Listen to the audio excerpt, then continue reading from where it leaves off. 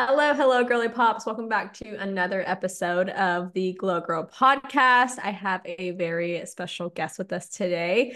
Haylee is a registered dietitian. You specialize in like GI issues and hormone issues as well, right? Yes, okay. Mhm. Making sure I don't mess this up. Haylee, welcome to the podcast. Thank you for having me. We had some technical difficulties, but we're here. We made it. That's my life is difficulties all the time. So it's fine. No, I appreciate you coming on because you are a like wealth of knowledge when it comes to GI issues, especially and hormone issues. So I think you're going to bring a lot of value to the listeners. So can you introduce yourself for those who might not know who you are? Yeah, definitely. So my name's Haylee Colannino. I'm a registered dietitian and also an online nutrition coach. Like Alyssa mentioned, I do specialize in working with mainly women who are dealing with GI discomfort, hormone imbalances, autoimmune conditions, and just really anything related to their internal health that they're looking to manage in a more natural and holistic way. For some people, that may mean avoiding medication. For some, that means improving quality of life, getting to the root cause of why they feel the way that they do, so they can actually start feeling like themselves again. My company is called Girls Fuel LLC. Podcast is the Girls Fuel Podcast, and we have a lot of fun just making sure women, know how to take care of their bodies essentially for the rest of their lives. Yeah, I love that. I feel like we're on like similar wavelengths over here with all that. Yeah. And Haylee, I mean not she, but Haylee is literally like just so knowledgeable when it comes to this stuff. Like I swear, like every time you post a piece of content, I'm like, yes, like louder, louder for people in the back. So before we hop into today's podcast, we're kind of just gonna, cover a few different topics regarding, GI health. I feel like that's one of the most commonly asked questions that I get about, just like GI issues in general.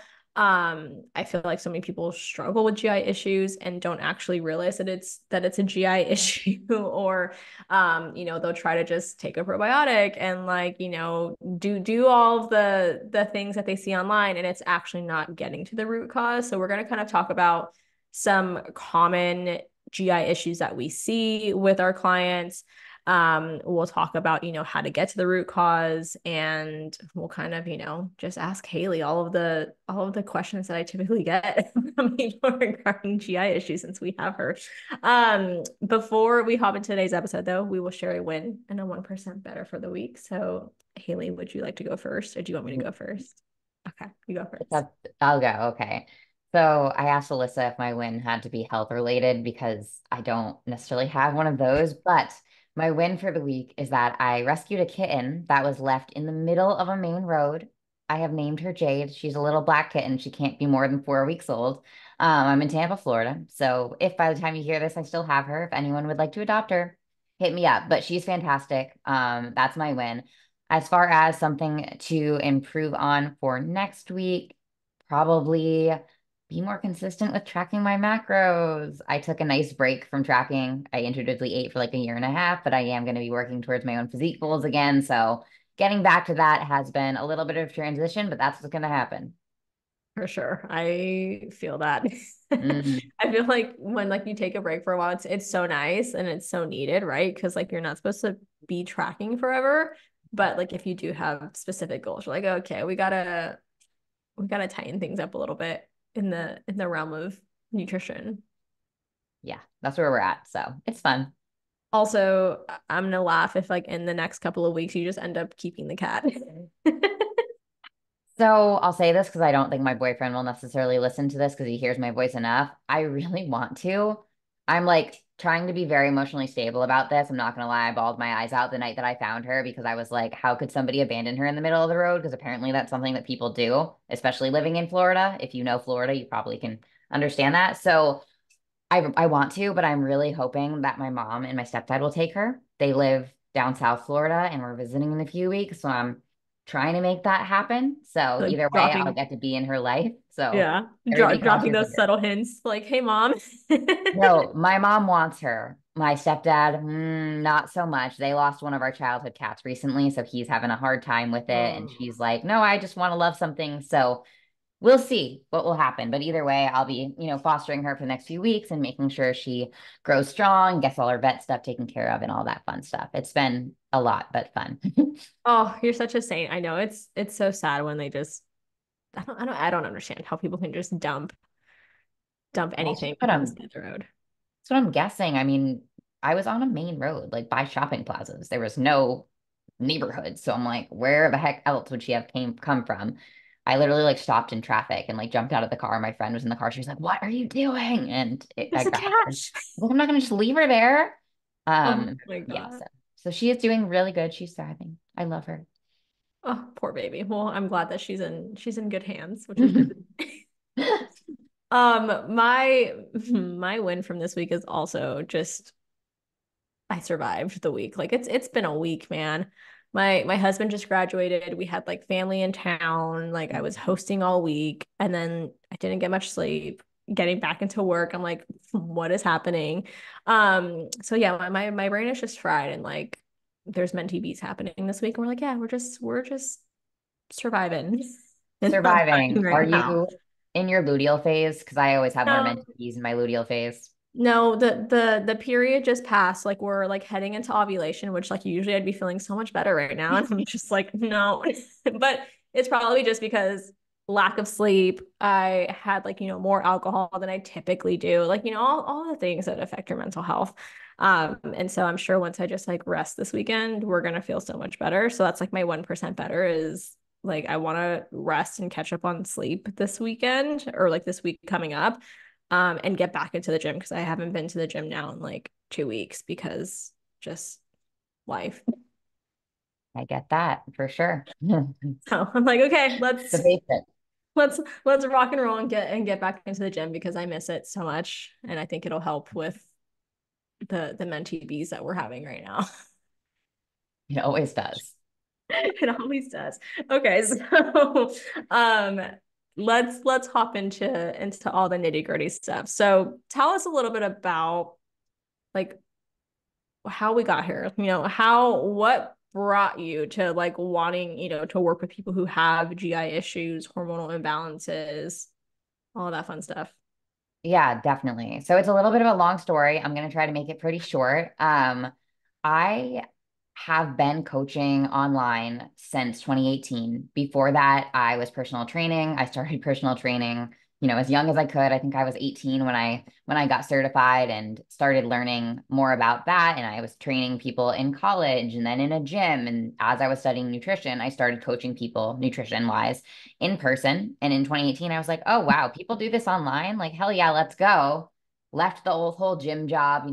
If those of you are personal trainers that are listening, I'm sure you remember those fun hours. So, left the gym job and I started my own business. But at that time, it was the generation of if it fits your macros and tracking and reverse diets and diet breaks, which is great. We still need all of those things. But that's really the extent of my coaching, what that was for a good while. And then I got hired by a team. I was an assistant coach for just about 3 years. And that team also mainly focused on the physique standpoint of things, fat loss, reverse diet. And I'm not saying I don't focus on those now, but that's not the only thing, you get it, that I focus on. Yeah. So towards the end of my stint with that team, that's when I started realizing that more and more I was having these client cases, and so were some of the other coaches on the team that I oversaw, that we just couldn't get them to lose weight. It was like they were doing everything right. They were going to the gym, they were eating healthy, they were eating vegetables, they were sleeping, but still nothing, right? So I learned how to read blood work, through grad school, through my dietetic internship, and just like self-taught. When I first started Yeah. coaching, I took a lot of online courses. I'm sure you did too, through people who are kind of above us in the space. I had a lot of mentors and I learned more and more about functional health. So that's part of why I decided to leave that team, because I was starting to put pieces together and starting to do tests on my clients, GI maps, all of that. When I realized, hey, like, yeah, you're a little constipated, you get bloated and you can't lose weight. This is probably significant. This is probably something significant in your GI tract that is causing everything else, right? Because we now know that if you have something going on in your gut or a hormone imbalance or an autoimmune flare or something like that, your body doesn't feel safe. And the last thing that's going to happen is weight loss, right? So I just started putting those puzzle pieces together and just dove into studying internal health more and more. I took endocrinology courses in my master's degree and did a lot of clinical work as well in my internship. So it all kind of just timeline wise blended really well with like when the functional health wave online started. And I don't know what, like 2020, 2021, maybe. Yeah. Um, and, having the education. So from there, I, left the coaching company about 2 years ago and started Girls Fuel, which is my current company. And I myself, around that same time, was having a lot of GI issues. And at the time, I had just finally put the pieces together for a lot of clients using GI maps, using different testing methods, blood work, all of that. And honestly, tried the doctor go around for literally one doctor. And she was like, "You're on an anxiety med. You're probably just anxious. You should get a food allergy test." And I was like, "I'm literally good. And food allergy tests don't mean anything because, yeah, I might be sensitive to foods, but that is a symptom." And I'm sure we're going to dive into more of why that is in a second. And I just kind of like laughed at her. I was like, "Okay, that isn't helpful." Was going to try to get stuff covered through insurance, but that's fine. So I went through the whole shebang myself and I was like, "All right, we're going to order a test. We're going to do all these things." And for reference, my GI symptoms weren't bad. I had a fluctuation between constipation and diarrhea, not diarrhea that like kept me from doing things, but my biggest symptom was low energy and brain fog. Like if you've ever had brain fog, you know that that is unlike anything else, unlike any other type of fatigue. Um, and I was working with a coach at the time for bodybuilding stuff, and he was like, "Your stool's not normal." I was like, "Yeah." He was like, "And you're tired all the freaking time." I was like, "Yeah." So he was like, "Let's test." So we decided to do the GI map. And from there, we found a whole slew of issues, which made perfect sense based on my lifestyle previously. So I went through and, did the protocols myself and, since have taken courses and studied the material and taken hundreds of women at this point through different protocols. And when I say protocol, I don't mean like a bunch of supplements. I just mean like their program with Girls Fuel was catered towards healing their internal health. So Yeah. since making those connections for so many women, it has unlocked their ability to change their body, right? We get rid of the stressor and we are able to see physical change. So that has been honestly the most rewarding thing in the entire world, like teaching women how to advocate for themselves, how to get unstuck essentially. So that way they can actually like enjoy being in their body again versus kind of living day to day in a constant panic of Google rabbit holes. What's wrong? Why am I constipated? Why is there mucus in my stool? Why is my period 10 days late? Right. So that's kind of where it started full circle, online training, online coaching, basics into more functional. And that's definitely where I'll stay for now.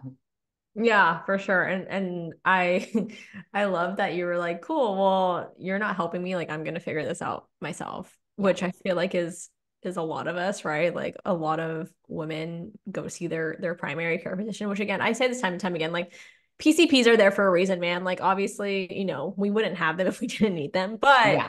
like it's very frustrating when you go to someone who's supposed to be helping you out and you're not getting answers, or they're not digging deep enough to actually help you figure out what's happening, which I went through similar things as well. Like when I was in my undergrad, I was going to become an RD. I never didn't actually like finish the RD like internship and all that fun stuff because I was like, no, we're not doing that. But like when I was going through all that and like, obviously like learning about nutrition and how the body works and all that stuff, I was also dealing with GI issues. And like people were like, well, like you eat healthy, you like know all this stuff, like shouldn't you be able to fix it? I'm like, yeah, but I don't know what the hell the problem is, right? Like the whole problem is I'm eating well, I'm working out, I'm doing all these things, and I'm having these issues. Like, what is Exactly. happening? So I know you were saying too, like, oh my gosh, we were just talking about this a second ago and it just slipped my mind. Oh, about like food allergy tests and things like that. So because I remember I used to try to do like the Everlywell Yeah.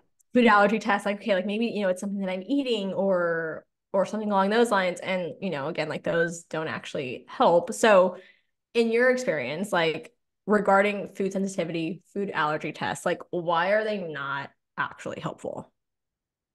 Yeah. So they're, for one, not necessarily conclusive, right? it can be helpful Mhm. for some, like if you experience like straight up anaphylaxis, then yeah, like you have a food allergy. And I'm not invalidating that at all. Yes. But when, you go to your doctor and you're like, okay, like I get stomach aches, I'm bloated all the time, like there's a balloon in my belly, I have weird poop, whether that's constipation, diarrhea, a mix, whatever that means to you. If you've been told you have IBS, your doctor may be like, okay, let's, test you for food sensitivities or food allergies. And we have to remember that an allergy is a response from your immune system, which we know is very, very tied to our GI tract, right? Our immune system exists like 60, 70% of it in our GI tract. So if you are reacting or sensitive to a food, that is very different than being actually allergic to it, right? So a lot of times, when clients have sensitivities to certain foods, or, you might have foods that are like trigger foods for you, it's probably good that you're temporarily avoiding them, right? Because we need to find out why they're triggering for you, why they might be causing symptoms, and fix it. And a lot of times, those tests might show that, like, yeah, you're having a reaction to this food right now. But that doesn't mean that you can never eat it again, right? Like I've had clients come to me and they're like 30 foods. And I'm like, what are you supposed to eat? Like, what do you mean? Yep. And they get the test back with no guidance. And I'm like, that is horrible. So if that happened to you, I'm sorry. But basically, why that might happen, why you might be having sensitivities to foods is, a couple of reasons, but here are kind of the top three that I see in practice. One would be leaky gut or intestinal permeability. So basically, we're going to get our visual brains on for a second. This is probably my favorite thing to talk about. But basically, we have our lining of our intestines. So your stomach, your GI tract, small intestine, large intestine, all of that, they are lined by epithelial cells, right? Those cells are like the walls, right? They're protecting your GI tract and your immune system that lies in the bloodstream from invaders, right? So when your GI tract, your intestinal permeability, intestinal lining is healthy, the only thing that can pass through that lining is nutrients, right? But when it's not healthy, the tight junctions that keep it together are broken or compromised. And then a lot more than nutrients can flow through into your GI tract, into your bloodstream to be acted on by your immune system. So things like pathogens, overgrowth, bad bacteria, yeast, parasites. And I don't say these things to scare you. It's just the reality of it, right? Undigested food particles. And that is often where we get sensitivities, right? And they're more common with foods that contain some type of protein. So I see them a lot with things like eggs, with things like dairy, different types of maybe beans or legumes, right? Peanuts are another common one. And a lot of times why that happens is because those protein particles are coming into that impaired intestinal lining, and your body is like, whoa, foreign invader, creating an inflammatory cascade, or in some cases, an autoimmune response, which is not what we want, because that's how we will actually get celiac or things like that. And that takes time, right? But basically, your GI tract is compromised. Things are getting in there that don't belong there. Your body is having an immune reaction, and that's why foods are going to be irritating. So that's a big reason. And we would just need to figure out why the GI lining is like that and fix it. Another one, and these two can both be occurring at the same time, is going to be low stomach acid or low digestive enzyme production. And we can see this on the GI map by looking at elastase, which is a measure of pancreatic enzyme production. I also really like having my clients do a super simple at-home burp test. Baking soda, mix in water, you drink it, it interacts with your stomach acid, you time it, how long it takes you to burp. It's not perfect, but it will be helpful to give us an idea of what's going on. And back to our immune system again, stomach acid is a part of our barrier system. It is part of your immune system because not only is it meant to help you digest food, but it's meant to help kill and neutralize pathogens. And low stomach acid is super common. It can happen for a variety of reasons, chronic stress alone being one of them, under eating, overeating poor quality foods, sodas, alcohols, high sugars, things like that, fried food, which I think a lot of us did in our earlier years, so we didn't know any better. Certain medications, antibiotics, there's a whole slew of things. And when you don't have the resources to break down your food, like, yeah, you're not going to feel good. And that's really, really common. These two things can also be symptoms. So the third reason is that there's some sort of infection. causing this downregulation of your GI tract, causing this inflammation, and causing the symptoms. So hopefully that gives an overview of that. No, it definitely does. Cause I know, I have a lot of women that come to work with me and they're like, yeah, I did a sensitivity test. I have, like you said, like 20, 30 different foods that I'm sensitive to. And I've just like been avoiding all of them. And I'm like, cool. So what are you eating? Because if Yeah. you're avoiding all of these different foods, like that's going to be a really restrictive diet, like you said, like for a long time. And oftentimes a sensitivity like isn't a forever thing. Like you can be sensitive to it for a little bit and then we resolve the issues and like we can add these foods back in and you're going to be fine and you can tolerate them well. So, like you said, like oftentimes it's due to one of those things, which is so common, but like no one typically looks at those things because they're not taught those things or they're not, they don't have an understanding of like, hey, you have gut dysbiosis, you have leaky gut. And they're like, cool, what's that? Yeah, for sure. And just because you get a list of 30 things that you're sensitive to, if you don't have symptoms to them, realistically, depending on what we find out is actually going on inside of you, you can probably still eat them. And another reason I don't like these tests, kind of like you mentioned, like that's so restrictive. And like Yeah. basically anytime you go down a Google rabbit hole about GI symptoms, or maybe even your doctor will tell you, hey, do this elimination diet. And it's like, okay, but like for how long? Yeah. Forever? Because it's not realistic to do forever, partially because your body will get used to it and you'll still have symptoms. But also, it's so restrictive. And I have so many clients coming to me just petrified to eat. They're like, I don't even know what to eat anymore. Google says don't do this. My doctor said to be FODMAP free. Anytime I eat, I get bloated. And it's like, okay, that's where we want to just take a step back and remember it's not the food. 99% of the time, it is not the food's fault. While it may seem that way, I always try to remind my girls of that. Even if you're having a bad day, remind yourself, like, hey, it's not the food. I'm doing everything that I can because they are, right? They have the tools, they have the resources. And as long as you're working towards healing, we can try to take the blame off of the food as much as possible to preserve our relationship with it and hopefully not cultivate so much fear around it. Yeah. And I think, elimination diets can be helpful for some, Yes. but under the guidance of a practitioner or a dietitian or like a coach that knows how to do these things. Because, if you're doing it for a long period of time, we're not actually helping the situation. We're just making you more restricted with your food, more fearful of food. And we start going over some shittier things that happen within that route that we don't want.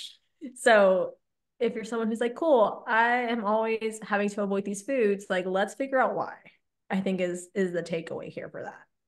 Yes, for sure. Because we always want as much variety in our diet as possible to make sure we're Yeah. feeding our gut bugs. Obviously, we want nutrient density to get all our vitamins and minerals, but feeding your good gut bacteria is going to be essential. And that's a big reason why I think it's very detrimental for women that maybe have a disordered eating history or have done some of these elimination diets for too long. We'll accidentally starve off some of the good gut bugs that we need, which can actually make digestion worse. So that's why maybe if you did do an elimination diet and you went through a certain protocol or whatever it is, and now you feel worse, your good gut bugs might need some love. That's kind of another thing to think about. Yeah. And I want to circle back to food variety in a second because that's super important. But I want you to kind of share like why is our GI tract like so important? Like what is it in charge of? I feel like, people like will hear more and more now that like, our gut is like super important, but why? Why is it important?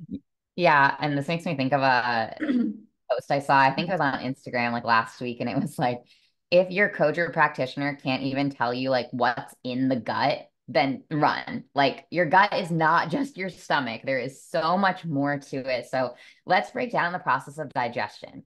Technically, digestion starts in your mouth, but it can even kind of start before you have food in your mouth. I don't know if you've ever been like in a restaurant and you're like really hungry, borderline hangry even maybe, and you're waiting on your food and you start salivating, or like you're about to take your first bite and you open your mouth and a big glob of drool pops out and you're so embarrassed. That happened to me the other day. I don't know what I was eating, but that is basically like an anticipate. This is a hard word. Your body's anticipating eating. And Yep. For some, especially if your body feels safe, you're not stressed, et cetera, your body can anticipate digestion needing to happen and start the digestive process in the mouth, which is the production of salivary amylase. So salivary amylase in the mouth, and hopefully I get all of these specific details correct. I haven't refreshed the nutritional biochem science in a Yeah. hot minute. But salivary amylase in the mouth is going to help start the process of digestion of carbohydrates mainly, right? So you're chewing, you're masticating, and from there we have our esophagus, which is also super important. It's in charge of what gets to pass through and what does not, right? So that's where, if you have some acid reflux, a big issue could be your lower esophageal sphincter, LES, because that's what's in charge of opening and closing and making sure too much stomach acid doesn't come up, but also making sure food doesn't come back up, making sure that food gets pushed down, so on and so forth there. So we have our esophagus. And then from there, we get the food into our stomach. And this is where a good portion of our protein digestion occurs because we have the production of stomach acid and things like intrinsic factor. Again, we mentioned stomach acid earlier. So this is where with some clients that do struggle with GI issues and we suspect low stomach acid, we may pull their protein down to a gram per pound of body weight or less, just depending on how much they can tolerate. So if you used to be someone that could eat a butt ton of protein, no problem, but now you have sulfur egg farts and your stomach blows up like a balloon when you have a big serving of protein, that's definitely something to consider. So again, in our stomach, a lot happens. That's where we're starting to break down food even further. Some vitamins and minerals are absorbed there, but most of our vitamins and minerals are absorbed in our small and large intestine. So again, another little sign that you might have a gut issue if we were looking at blood work. And this is why I often like starting with blood work, especially because we can often get it from our doctors through our insurance. And we can learn a lot about your digestive health by just looking at your CBC and CMP, which are the two basic panels that everybody gets. Like all doctors run those, right? If we see vitamin and mineral deficiencies, then that it could be a sign that you are not absorbing things properly. And there's a whole rabbit hole if you go down about why that is. But anyway, we get into your small intestine, and this is where a big portion of digestion occurs, right? Things are being broken down. Things are bile and all of these different, we can call them chemical enzymatic processes are happening. Bile is going to help us digest and break down our dietary fat. It is going to come from the gallbladder and the liver's action. It may be released in the stomach. I can't, that part's leaving me right now. Stomach, small intestines, you guys get the idea. Somewhere in there, bile comes in. And that's also going to be really helpful for excreting and binding things like cholesterol and excess estrogen, which we're going to get to the link to hormone health in a minute here. But large intestine and small intestine and large intestine are the final ones on our list. And the small and large intestine are where we can see a lot of issues occur because they are almost like a breeding ground for anything, right? Because that's where most of our good bacteria are. Most of our good bacteria live in our large intestine, right? That's the good gut bugs that I mentioned earlier. If you take a probiotic, you're likely feeding those. Small intestine will have a little bit, and that's where you might hear people have like a SIBO or a small intestinal bacterial overgrowth. So if we have something impaired in our intestines, you're not going to be fully breaking down and digesting your food. So you might see undigested food particles in your stool. You might have intolerance-like symptoms. You might have stomach aches or more lower abdomen aches. Then obviously our colon is in charge of making sure things leave in the other direction. And I mentioned earlier, bile's role with cholesterol and estrogen. If you're not pooping, you're not getting rid of waste, which I know is obvious. You're like, no shit, really? But when we think of waste, it's not just food, right? There's toxins, there's chemicals, and a lot of it's just environmental. A lot of it's just breakdown product because our body's got to break things down and different things get let off. But another part of it is hormones get recirculated, right? Hormones are excreted in your urine, hence why we can have the Dutch test, but also in your stool. So a lot of times we'll see estrogen dominance. And I know I've seen you talk about this in your content a good amount with constipation. Because if you're not pooping it out, it's going to little bits come out in your urine and your sweat, but mostly going to be recirculated into your body. So that's kind of a rundown on the GI tract and some like minor tidbits about possible issues that can arise at different points. but it all really works in harmony. And there are so many other factors that influence it. Like I'm sure most of you have already realized, you don't sleep well, you probably don't poop as well the next day. You're really stressed and you're anxious running around the house in the morning. You probably miss your poop window and you don't go. So there's a lot of things that influence digestion. And I like to think about the gut as the center of everything. I'll often tell people I take a gut centered approach because it really is. Like if your gut is impaired, you're going to have a hard time fixing hormone health. You're going to have a hard time overcoming Hashimoto's or whatever it is. So that's kind of why digestion is important. It's more than just breaking down your food and pooping. Yep. Yeah. And I think that's something that, Western medicine doesn't share either. Is, like I was talking about this on my stories this morning of, how Western medicine takes the approach of like they're looking at every system individually, right? Versus like functional or Eastern medicine, like we're looking at everything as a whole because everything does work together. And if one thing is off, everything else is going to be off, but especially when we're looking at gut health, because Yeah, if gut health is off, so much is going to go down that we don't want to go down. And so if you're dealing with a lot of these issues, like we have to look at, what your gut integrity actually looks like. And that looks like your, habits. It looks like meal timing. It looks like all of these different symptoms that you are actually dealing with, how your poops are looking. Because like you said, it's not just like, okay, we're pooping out excess food or, like whatever is like waste from food, but it's so much other stuff. Like when I was dealing, and I know you said I talk about this a lot because estrogen dominance is something I dealt with for so long. And one of my biggest symptoms was like I would never go to the bathroom. I went to the yeah, bathroom like once a week. And I was like, cool, cool, cool, cool. Like this is normal, right? Like, sure. Hell no. not No, normal. that's not normal. If you're not pooping every day, I have questions for you. So many questions. So going back to that, I know you were saying that there is, some testing that you do via like serum tests. I know we've talked about like GI maps. So, what are some like basic labs that someone can get from their doctor to like start, looking at gut health and like things to fix?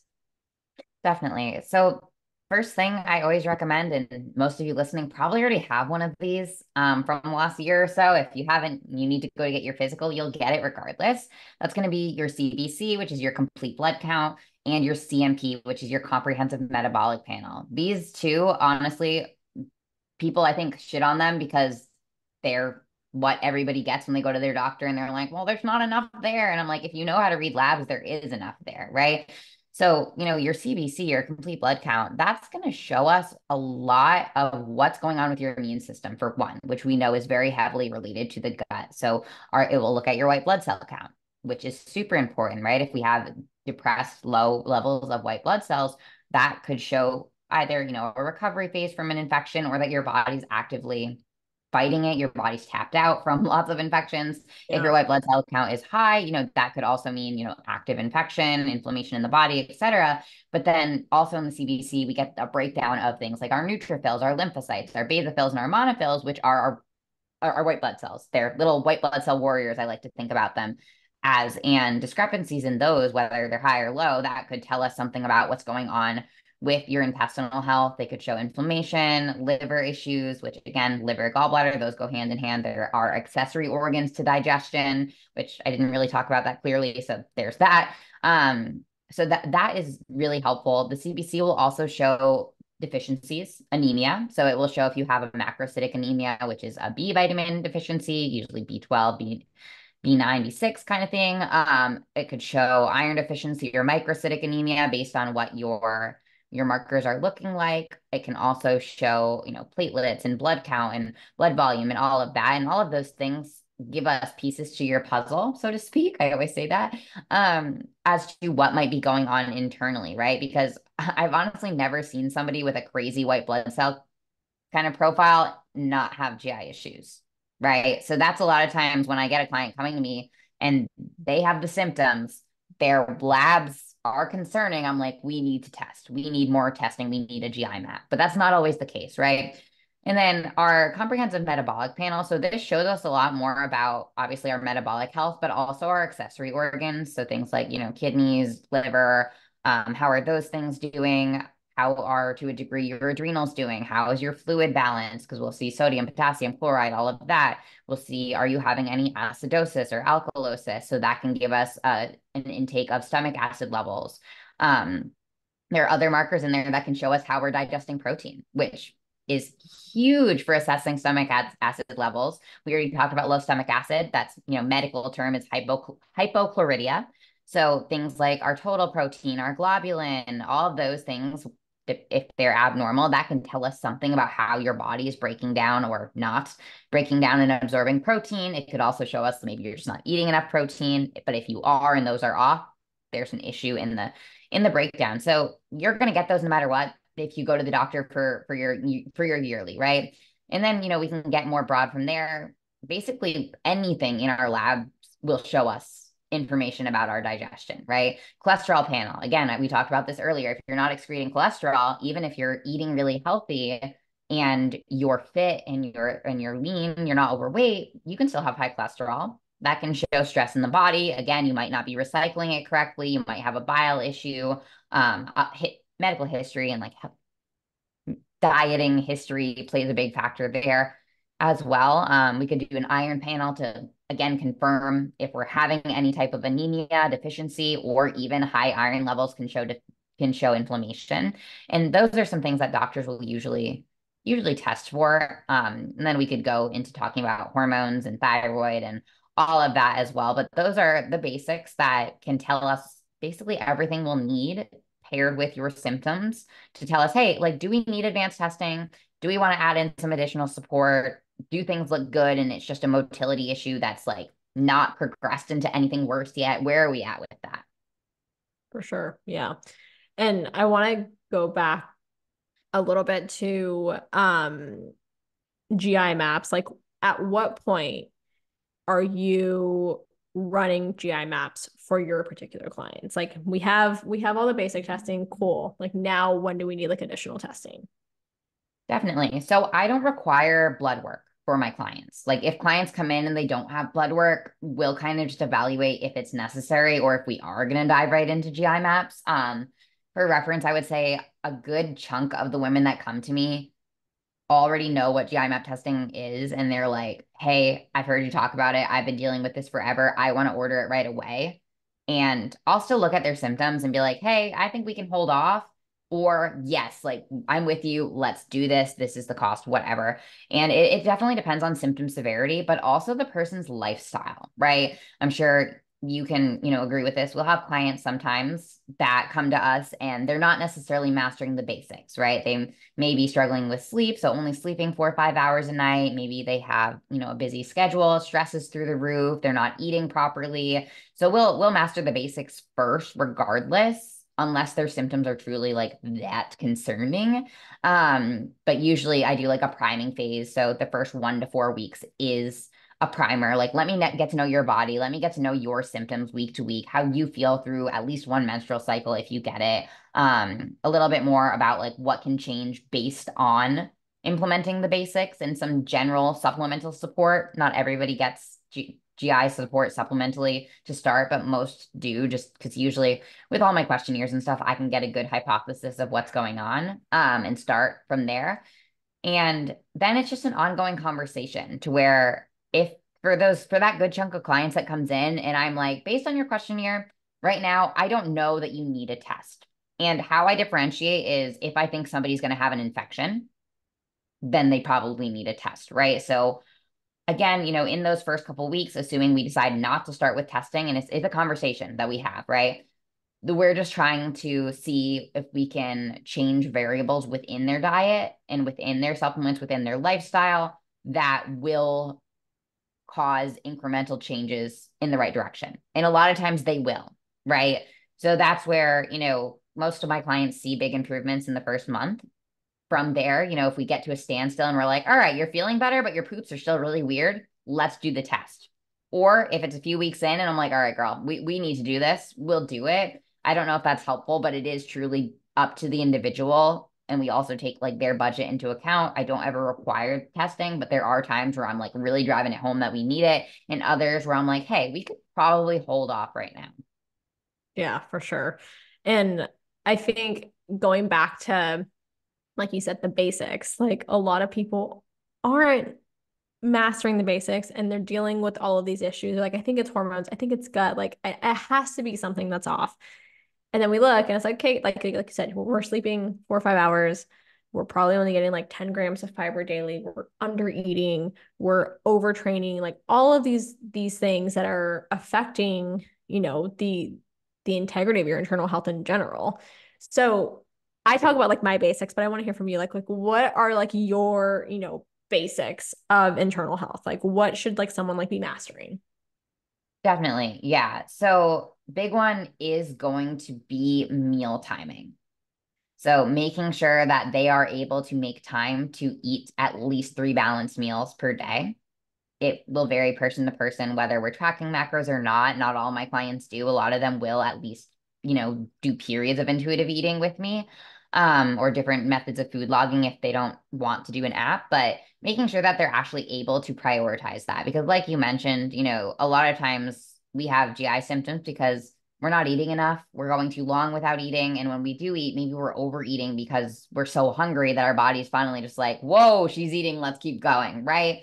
And that can present with issues, right? You're going to get bloated if your biggest meal of the day is right before dinner. You're going to feel backed up if you're only eating 900 calories a day. So usually I'm like, all right, let's get at least a reasonable amount of calories inside of you. We'll manipulate, your food choice based on what we've both collected your symptoms are.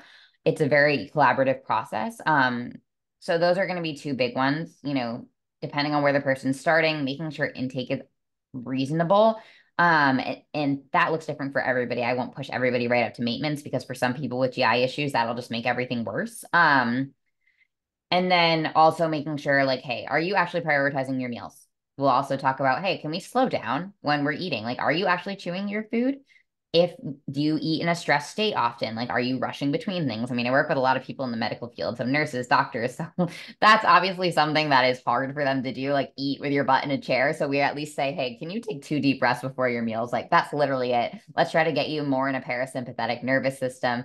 So usually once we've gotten them like eating more, we're like, all right, let's add the deep breaths. Everybody adds the deep breaths at one point in their journey until it becomes just like second nature to regulate your body a little bit before putting food inside of your mouth, at least 90% of the time. So those are a couple of the basics.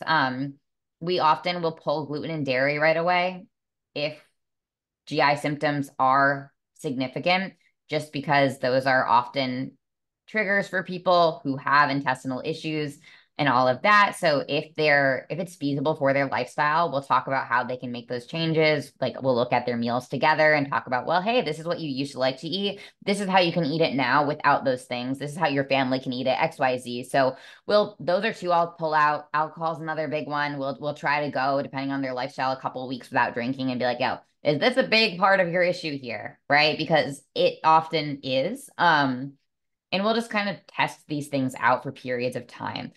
Obviously, we already talked about sleep. So we'll talk about sleep hygiene. What do you need to do before bed in order to actually be able to turn your brain off, in order to actually get your butt in bed at the time that you want to get, 7.5+ hours of sleep. That's another big one. Those are probably the biggest non-negotiables. It depends on the personality from there. Like if I have somebody that's just such a stress cadet, which like I've been there, where you're just so wound up all the time, your mind's always racing, you're super, super anxious and overwhelmed easily, you're jumpy, like high cortisol symptoms. That's the vibe we're going for. We'll work on that immediately from the get-go, whether we're testing right away or not. Food quality is obviously another one, but once they're in a good place with like, hey, I can nourish my body, I can make sure that I'm getting vegetables, I'm getting fruits, and we'll give them like suggestions for like, hey, what about these vegetables? Going to be better for detoxification, going to be better for this. I'll often add herbal teas in to support motility and just do some basic like food fiber swaps in the first few weeks as well. So those are really my basics. I would say like food quality and meal timing, stress management, and sleep are probably the big ones. Obviously, exercise and movement go into that as well. I find with the girls that I get, that isn't necessarily an issue. I more so have the issue where I'm trying to get them to exercise less. But for some it is, let's make sure we're adding little walks in at least once a day, but ideally, a couple times to get your bowels moving. We'll add other like free things like bowel massages and squatty potties and all of those other fun things from there too. Yeah. And I know we talked briefly about um food variety. And so why is it super important for us to have variety in our meals? I know there's a lot of people who will, eat the same meal day after day. Like this is what I meal prep. These are like the 3 meals that I rotate in and out all the time. That's easy for me to stick to, which I get. And I have a lot of clients who do this too. And like we have to have the conversation about food variety. So why is like variety in your meals important? Yeah, so it's important because if you're eating the same things over and over again, especially depending on what they are, you're going to be significantly underfeeding and eventually starving a population of your gut bacteria. So with that, I don't recommend, changing your diet entirely overnight, especially if that sounds horrifying to you. Usually with my girls that are eating the same things, because it is easy, we'll just talk about, okay, you make your overnight oats every week with blueberries. Can we try raspberries? Okay, great. You do peanut butter. Do you like any other nut butters or any other fats? We think about addition instead of subtraction. Oh, you don't have any seeds in your smoothie. Can we add flax seeds? Can you add a handful of spinach? Or you eat broccoli every night? Okay, can we try, this frozen veggie blend that is at your local superstore? So we'll talk about, where they shop, what they order when they eat out, all of the nitty gritty of that. And depending on where you're at with it mentally, it'll be a more of a slow progression of changing things up and adding variety. But for others, we'll just talk about they're just some people are just like, I don't know what to eat. Like I literally don't know. This is why I eat the same thing. So we brainstorm, we bounce ideas, I'll share what I eat. I have a bunch of recipes that I'll give to clients or, they'll share with each other in the group and stuff like that. So that's Yeah. always helpful. Yeah, I take the same approach with my clients as well. I'm like, we don't have to just like all of a sudden switch every freaking thing that you're eating up, but like let's just take the basic recipes that you're already eating and like how can we just swap some things out? Like you eat chicken all the time, cool. Like, is there another protein that we can try? Instead of us doing rice all the time, can we try like quinoa or like another grain or swap out the veggie source? Like there's so many different ways that we can add variety to your meals without necessarily like changing up the whole like base of your meal, right? Like if you're like this is what I have to eat because it's easy for me, like maybe we're in a pinch, this is what the easiest thing for you to like meal prep is the whole week, that's fine. Like let's just find little ways to switch it up Yeah, on for a sure. weekly basis. Like even if it's just a weekly basis where like we switch things up, like that's better than eating the same thing for days on end or for weeks on end, months on end, whatever it is. Yeah, definitely. I mean, I catch myself falling into it too. Like, you just get in the habit of buying the same things at the grocery store. You already know how you prep them. You already know how long they take to cook and all those things. So that's where I find it to be a little fun game every once in a while, just to switch something out. And sometimes you still go back to your basics, but I think about it as you're just building a bigger menu for yourself. So now it's like, oh yeah, I love this meal that I've made for years, but now I also have another variation of it that if I want to, I can make that too. Yeah, for sure. Is there anything else that you would like to add that we've talked about already? You mentioned probiotics, so I thought that would, Yes. a good last thing. So we were talking about good gut bugs. Basically, what we're thinking about are those bacteria species that are fed by our food, but mainly our foods that contain pre and probiotic fiber. So if you are not eating those foods, your gut bugs are going to be compromised. There are also, GI maps I get back where the main reason why they're having symptoms is because they have zero good gut bugs to actually process their food, to help their immune system, to help their mental health. So there are so many benefits of supporting your good gut bacteria. But I will say I don't have every client take a probiotic just because probiotics, in my opinion, thrive just based on the environment that they're in. And there are just times where you just don't need one. Like it's just not necessary for you to buy one, depending on what your symptoms are or aren't, what your diet is or isn't. But typically, there's the whole thing where I have had clients say, oh, I was having these symptoms, so I just tried a probiotic and I felt better at first, but then I felt worse, or I felt better for a few days, but then it was back to the same thing. So I will say for most people, not everyone, but most people, adding a probiotic on its own isn't going to be enough to resolve your symptoms. While they can be helpful, and I will use them when somebody has a lot of symptoms, they usually aren't a fix. For some, they are. Like if, the biggest thing you're struggling with is low gut bacteria, if the biggest thing that you're struggling with, is possibly just a little mild bit of inflammation, like you're at the start of a cascade of horrible gut stuff, right? They can be super helpful. And there are a bunch of different kinds. So if you were to go on Amazon or whatever you use and search probiotic, the main types you're going to find are going to be blends. So lactobacillus bifido blends are the most commonly used, and they are fantastic. So these bacteria, if you were to Google that right now and just look at the label and see the different like lactobacillus this, bifidobacterium this, those are the types of bacteria that we can mainly get from fermented foods and again, prebiotic fibers. So things like onion and asparagus and stuff like that.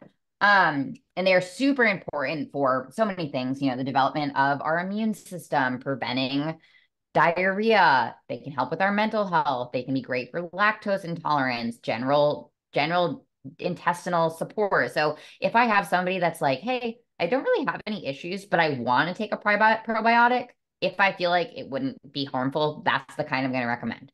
However, if you have GI issues, if you have any symptoms of like a small intestinal bacterial overgrowth or a SIBO, so that's kind of what we talked about earlier, where you're having a lot of bloating, you're having a lot of gas, you're having maybe reflux or stomach aches or atypical stool, brain fog, things like that, I would not recommend a lactobifidal blend.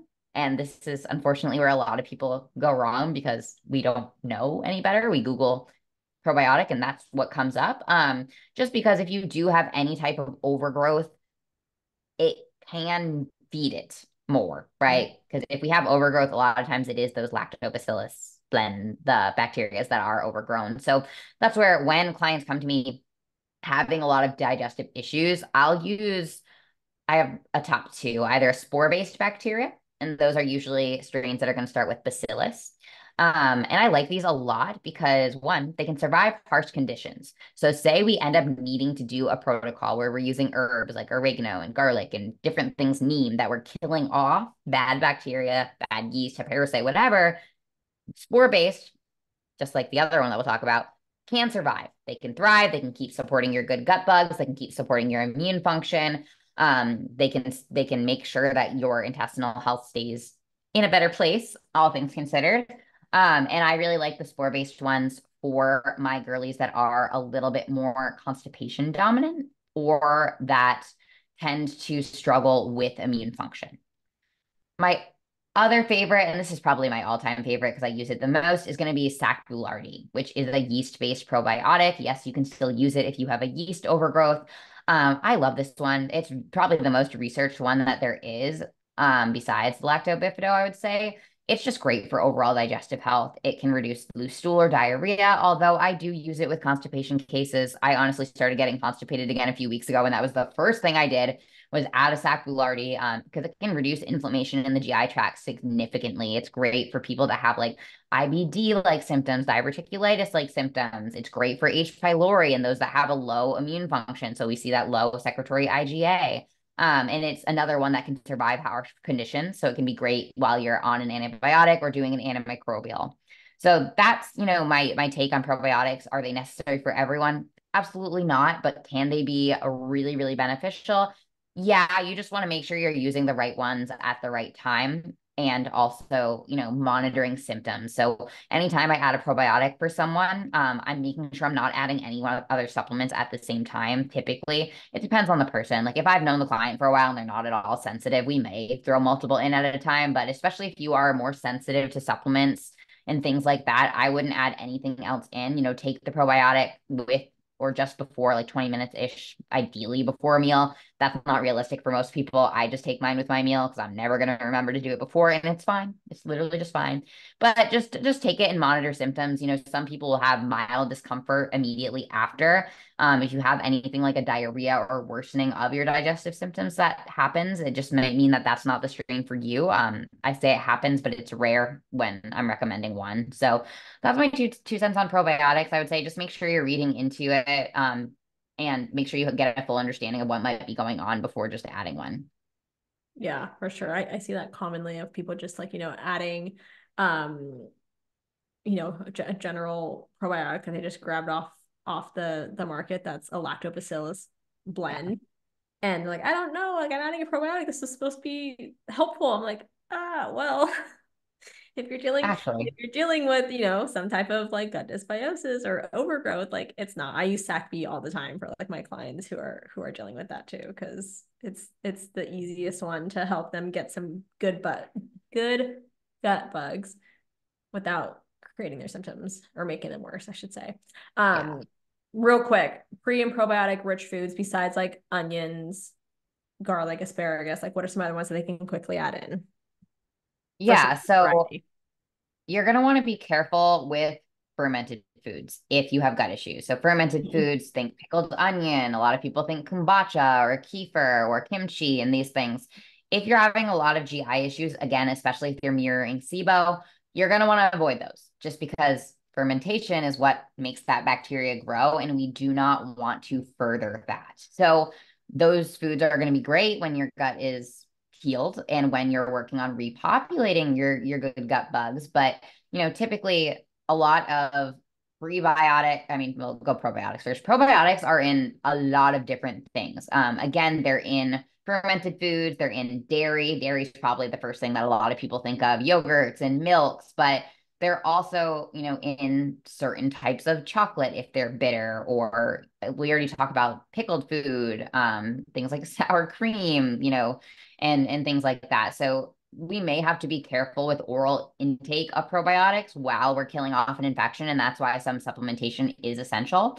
Prebiotics are also going to be really great. We're going to need these to help our body feed good gut bacteria, to help feed short chain fatty acid production, metabolic rate, literally everything. So bananas are actually a really good one. Garlic is another fantastic one. Also has so many immune system benefits.